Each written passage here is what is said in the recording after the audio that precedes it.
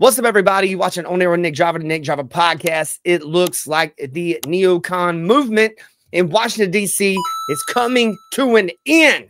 That's right, guys. That's right, guys. Let's roll the tape. President-elect Donald Trump announced on Saturday that former Republican presidential candidate Nikki Haley or former Secretary of State Mike Pompeo won't be part of his second administration.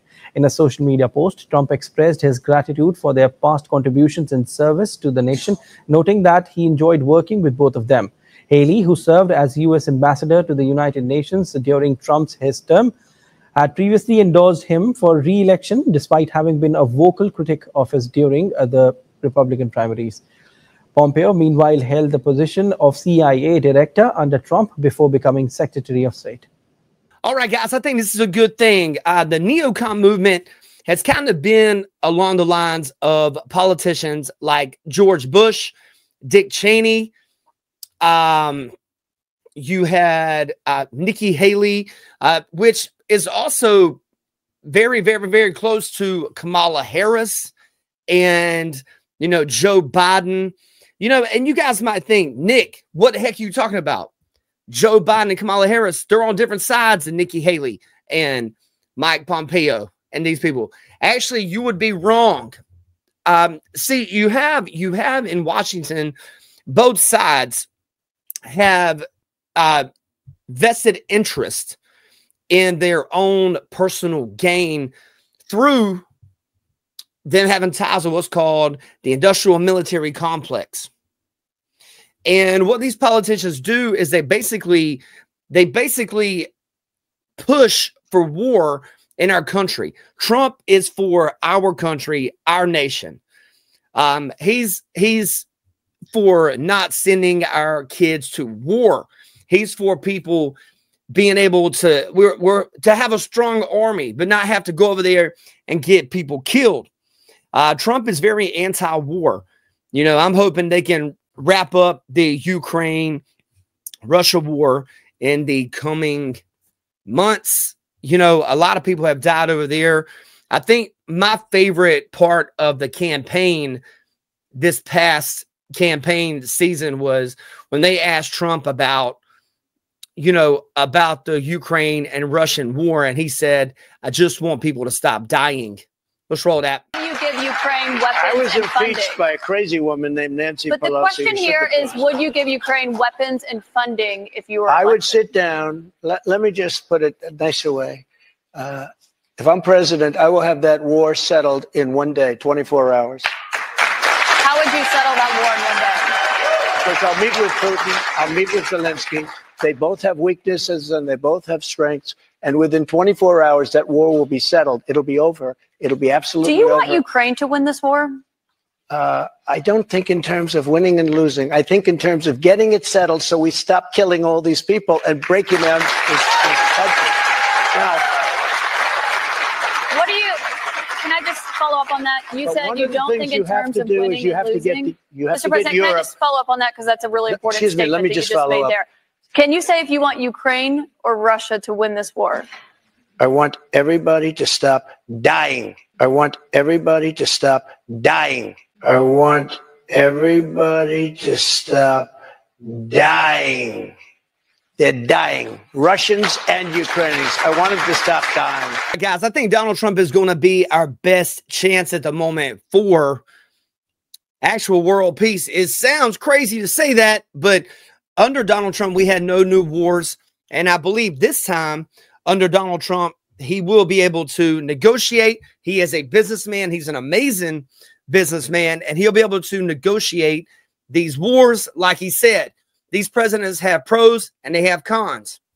It's a matter of making sure they can end this war in the most peaceful way that they possibly can.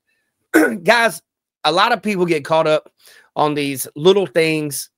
But I'm going to tell you guys something. I truly believe we're going to be in a better place. I truly believe Donald Trump is not a war hawk like Nikki Haley, Mike Pompeo, Joe Biden, Barack Obama, George W. Bush, Dick Cheney. Look at their track records. Obama, it's crazy all this stuff goes on because I think back about it. Obama drone struck an American citizen. killed an American citizen during his presidency and never had an answer to it. You guys remember that? Terror operations after the death of 2 hostages in a drone strike.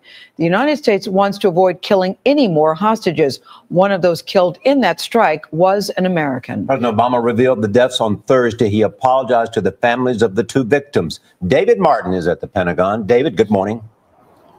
Good morning. You know, President Obama once promised that before the CIA launched a drone strike, it would know to a, quote, near certainty that no innocent civilians would be killed.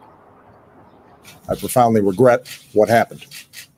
On behalf of the United States government, I offer our deepest apologies to the families. Despite what the president said were hundreds of hours of surveillance of the al-Qaeda compound, 2 very innocent aid workers, American Warren Weinstein and Italian Giovanni Loporto, were killed by a CIA drone strike in January. Clearly, this calls for a thorough review of what happened. Intelligence analysts never detected any sign of the hostages, but did see evidence of a senior al-Qaeda operative. That seemed to make it even more unlikely hostages were in the compound. Guys, this is what I'm getting at. I'm not saying Obama should go to prison, but what I'm saying is he actually killed an American citizen, 2 of them actually, in his massive drone strikes. Enemy spotted. Okay, that's crazy.